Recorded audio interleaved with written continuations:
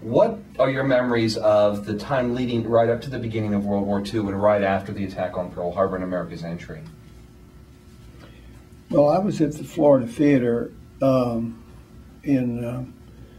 the time when we knew about Pearl Harbor, and it was a stunning blow to my family.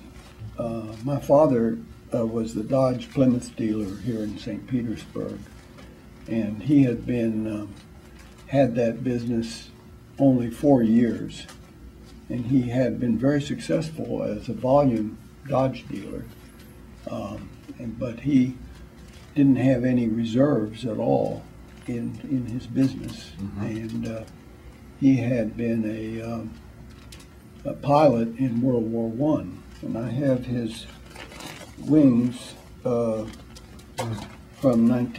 his tags from World War I, and his one of his ribbons, which I'm willing to leave for you. And then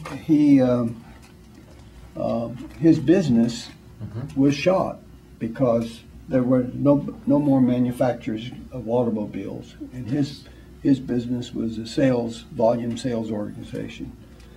So he wanted to go back into this military service, and I have his wings, his World War II wings, and he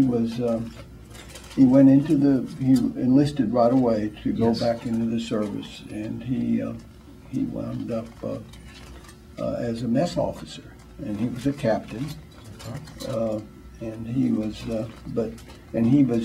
I don't know why he thought that he would be a flyer. I don't think he did think that, but he wanted to be useful, and so he a call to service. Yeah, a call to service, and so he was the best mess officer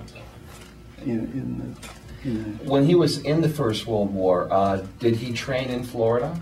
No, he trained in Michigan, in the Selfridge Field in Michigan, and he was an instructor.